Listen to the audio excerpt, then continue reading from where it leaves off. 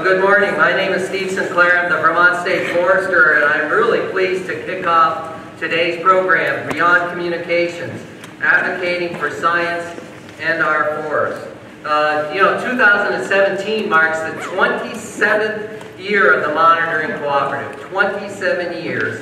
And it's also the first year for the Forest Ecosystem Monitoring Cooperative. So I certainly want to thank those people in attendance from our neighboring states and new partners from New York, New Hampshire, and Massachusetts. This is just fantastic that we've been able to take what started off as a Vermont Monitoring Cooperative and turn it into a regional entity, because let's face it, forest health and the work that we all do in monitoring our forested ecosystem does not know geographic or political boundaries.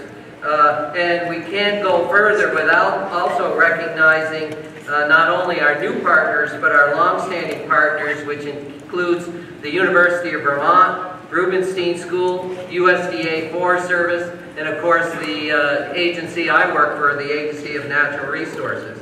I'm looking forward to a really exciting day with a dynamic array of talks and workshops that are truly designed to help collaborators like ourselves to build capacity in communication and marketing of our work to a broader stakeholder audience. And it really is about communications. I think as natural resource managers now, we realize that communication is one of the truly important skills. And we're going to really zero in and focus in on that today. And the aim is to help all of us develop messages and share information in such a way that the public sees the value in forest ecosystem monitoring and research in our region and its relevance to our lives.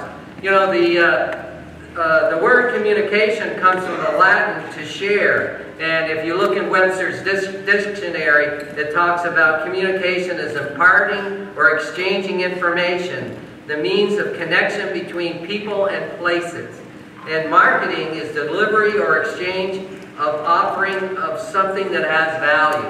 And I think that's what we're going to try to focus on today, is how can we market and value to the public the importance of our ecosystem in the region and what it means to people in their everyday lives.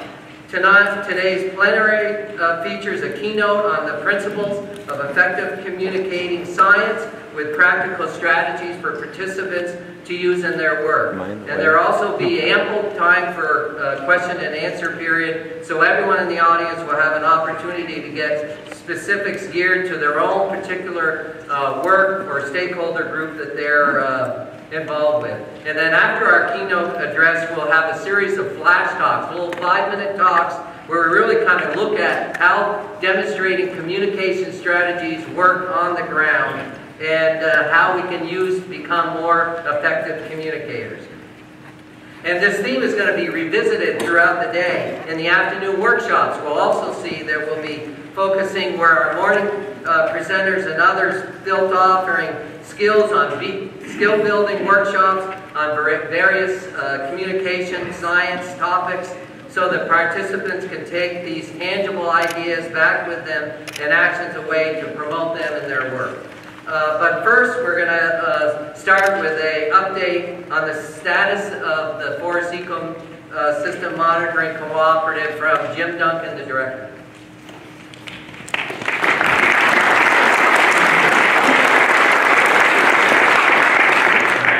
Thank you, Steve, and thank you everyone for being here. It's great to see a lot of familiar faces and a lot of new faces today.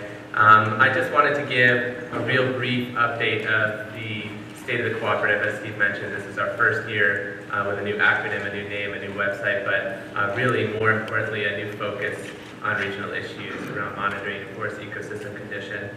And what is the Forest Ecosystem Monitoring Cooperative? It is these 5 states as partners in each of these 5 states working together to synthesize trends and gather forest health information and data across the region. And why we do this, why we need to do this, is because it gives us this unique, nimble, high-quality analytical monitoring service. So that's our niche, that's what we're after, and that's what we think we can do. And I'm going to talk about a couple of examples of what we've been up to in the last year to try and make this happen. But really wanted to think about these three things. This is what we've been focusing on as a cooperative over the last years. How can we be nimble? How can we respond quickly to the trends, the issues that people are interested in? How can we get beyond a 2 or 3 year planning cycle and actually focus in tomorrow on the things that are mattering to you? We're looking to be dynamic, moving beyond just our core staff and being able to reach out to cooperative, to student workers, to any partners who can help us move the agenda forward and get more information available and on the ground. And we're trying to fill this unique niche. We have this mandate to work outside of a single agency. We're working outside of a single discipline. Really, our mandate is to be that organization that works across those places, and that's a niche that we think we really have to fill. So in the last years, we've made this regional effort and really worked to expand. Some of the things that we've been doing include data archive access and synthesis, really around a lot of apps and dashboards. So building a forest indicators dashboard, Northeastern Forest Health Atlas, expanding the Denver Ecological Database, working on data entry portals and information delivery portals to try and get more information out of our archive and into a format that's more readily usable. Some people like to download CSVs, but a lot of people want to see a map or see a summary indicator. So we're working on those products. Something like the Forest Health Atlas is taking data back to 1918. It's been digitized, standardized up to current codes, and made accessible online, so you can map it, you can filter it, you can look more deeply into the agents such as forest and caterpillar that you might care about, and see charts, graphs, downloads of that information. So again, thinking about trying to make the information that we're already collecting as a group more easily accessible and more easy to get into. FragNet is compiling publications, products, maps, resources on forest fragmentation, again, making it easier to find. These have been spread across dozens, if not hundreds of websites around the web. And great if you can find them through Google, but if you can't, you can easily find the brochure that you need to take to the legislature. FragNet's a place to go and get to that one-stop shop for a bunch of different types of resources. You can filter by different types, easily search down to what you're looking for, and get into the information. So again, the idea is to go beyond actually collecting this stuff and making it more easy to find, to get into, to access. And finally, actually doing long-term synthesis, long-term trend analysis. We've done another update of our long-term monitoring update for the state of Vermont on these 13 data sets. This is the third year that we've done this report. And this year we're also excited to have our first version of a regional report where we take 3 of those data sets that are spanning the 5-state region and actually look at long-term trends in those data sets and what 2016 held for things such as acid precipitation or forest disturbance. So these are just a couple of examples of things that we've been up to in the cooperative. And looking ahead, the things that we are going to be focusing on a regional scale right now include forest fragmentation. This has consistently been identified as a real challenge for a broad range of forest ecosystems. And I don't think I'm going to have to explain really why to this group. I think most people here understand that there's a real concern in our region about what fragmentation means for forest products industries, for forest ecosystem integrity, for wildlife movement. Another one that we'll be focusing on is looking at standardization of methods and measurements to make individual state programs cross-compatible, make them talk better to each other so that we can more easily bring together data from multiple states to get a better understanding of what's going on. And looking at ecologically relevant climate change indicators, expanding and building upon the great work that's already being done on climate science to bring more ecologically relevant indicators to the region. So these are 3 of our ongoing efforts. We just had a meeting with our partners yesterday to look at a year ahead and start thinking about what other regional issues we need to focus on.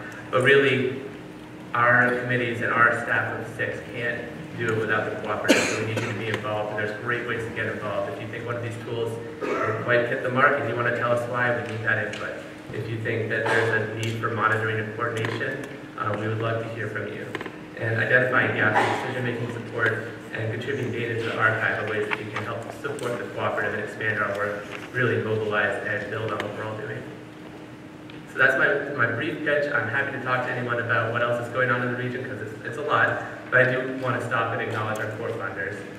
Forest Service, Vermont Agency of Natural Resources, and the Ragusea School have been providing operational funding and support for this program for a long time and continue to do so. And we're lucky to be able to bring in other funders for specific monitoring programs. A little bit here, a little bit there helps us keep going the mercury deposition record or the acid precipitation record or expanding forest ecosystem monitoring on National Forest land. And of course, I want to thank our staff, Jen Pontius, the principal investigator, as well as our core staff, Mim, our site operator, Mike Finnegan, who happens to be in Antarctica. I'm sure he would much rather be here, but he's on the wrong side of the world. And then John Chung, who's our project coordinator. And we're really excited to be announcing that on Monday, Alec Casiba will be joining us as a project coordinator. So we've got a great staff, great dynamic group of people working. And we've also benefited this last year from Emma Tate, Judy Rostovsky, Ismar, and Caroline, who've worked with us in the office, and our 2017 Field Season Rockstars.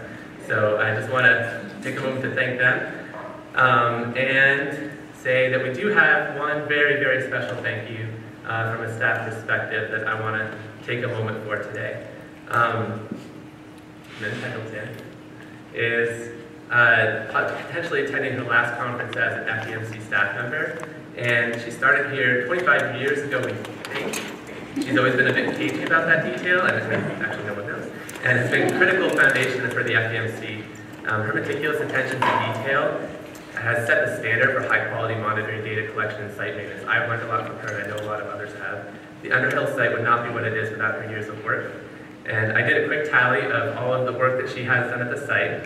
She's been battling cold, heat, mice, birds, and snakes, and conservatively, she's collected over 5,000 samples out there, and it's been directly responsible for the generation of more than 240,000 data points on atmospheric deposition for Vermont's forests. I mean, that's something.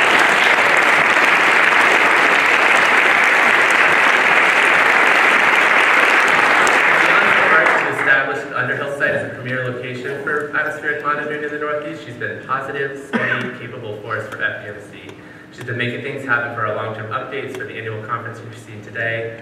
And if there's one thing that I've learned from in the 5 years I've known her, it's that she hates fanfare, pomp, circumstance, and having people give speeches about her. So I couldn't let this pass, though. I apologize, but Min, thank you so much for everything you've done.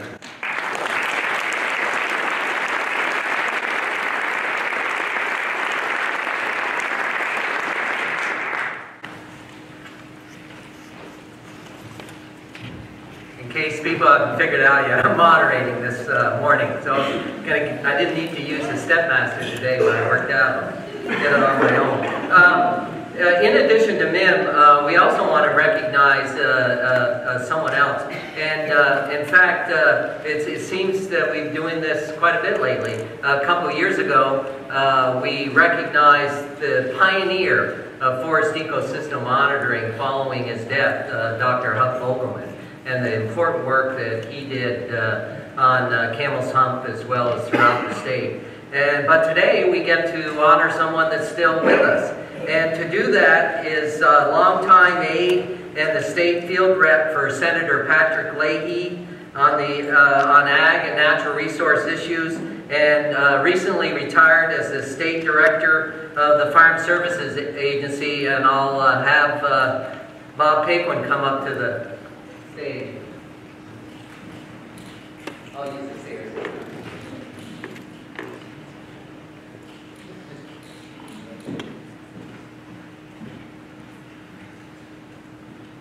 All right. You know, when I was first asked to say a few words about Sandy Wilmot, where's Sandy? I can't. Over here. Well, you should be up front somewhere. At least stand up and wave. There we go.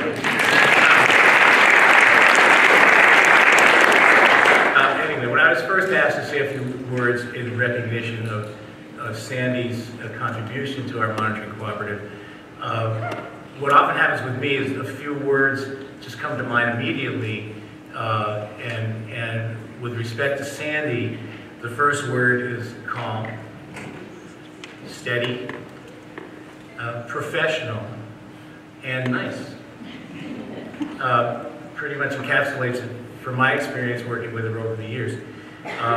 Interestingly, a few people sent Jim some comments, a few colleagues, and Carl Waite said his words, I'm just pulling the key words out of his statement, was nurturing, leadership, and dedication. Pretty solid there. Tim Sherbatskoy, easygoing, but focused, and with a way of working with people, calm and optimistic. Pretty good there. Tom Villers from NRCS, this is great. Collaborator and a gatherer of people. Pretty good. Loves creating new partnerships. Networking ability, and the cornerstone of monitoring. That's pretty good. And then finally, if I could just read this. I